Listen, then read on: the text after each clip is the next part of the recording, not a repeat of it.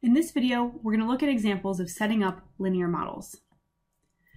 For our first example, a salesperson earns a base salary of $450 per month plus a 5% commission on their total sales for the month. Find a linear model to represent the monthly income I in terms of sales S.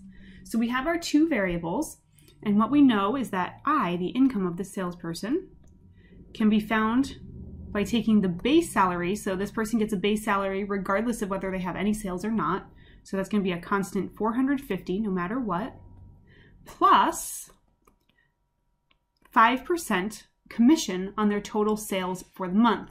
So if we're going to use a percent in a problem, we have to convert it to either a decimal or a fraction.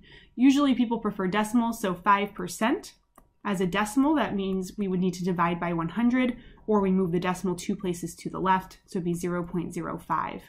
So it'd be 0.05, he gets 5% on the sales, he or she, so we'll put an S right there. And this is it. That would be the linear model to represent the situation given. In our next example, a cable company charges a flat rate of $15 per month plus $5.99 for each on-demand movie ordered. Write a linear model that calculates a total monthly cost C as a function of the number of movies on demand M. So for this one, let's see, it's going to be C, our monthly cost. And how is the monthly cost determined? The flat rate of $15, so we're charged $15 whether we watch any movies or not, plus $5.99 for each movie ordered, which we're calling M. And that's it. That would be the linear model to represent that situation.